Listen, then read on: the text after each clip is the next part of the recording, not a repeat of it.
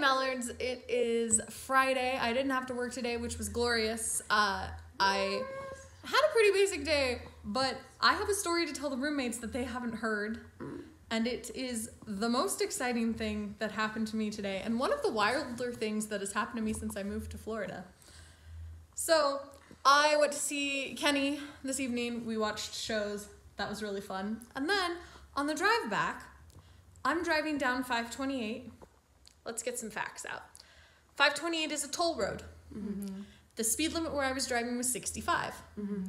I was going 80. Yes, I speed. I make no apologies for this. I'm calling the weed.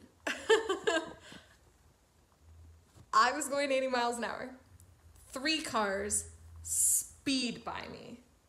Have to be going at least 100 to have gained that fast. Get in front of me and then are suddenly going about 50. Oh. And taking up all 3 lanes. And they've got their hazards on. And they're sparks coming out of the bottom of their cars. And I'm I have no idea what's going on. So I'm slowing way down to stay back from them. They're keeping perfect pace with each other. Other cars are the few other cars that are on the road are also getting behind us. I'm confused. I'm hecka confused. We keep driving down 528. And then I see taillights.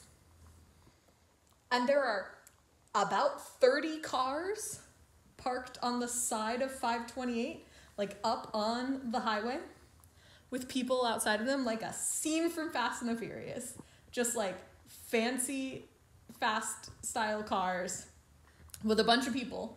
We get to that area, their hazards go off, they gun their engines, and they're gone.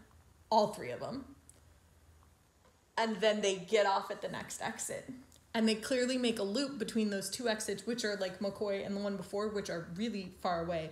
Because most of the exits are only 1 mile away, and that one happens to be 2. Mm-hmm. So what they do is they get on, they get 3 cars, they slow down everyone, so that when they get to the start, they can gun it and have a clear path in front of them. It's a very smart operation. But I literally was how did I get in the middle of a street race? What is happening? That happens in this. Okay, and so street races do happen, but on 528? Yeah, that's wild. That's wild. Ready for the most wild thing? All of those people standing on the side of the road, every single one of them was wearing a mask. And I was why? All of these people doing clearly illegal street racing are masks are important. Mm-hmm. And Karen at the store can't put one on. So yeah, that's my story. I had a very interesting night. I was in the middle of a street race. It was an eventful drive home. Yeah. And jeez. I will see you tomorrow.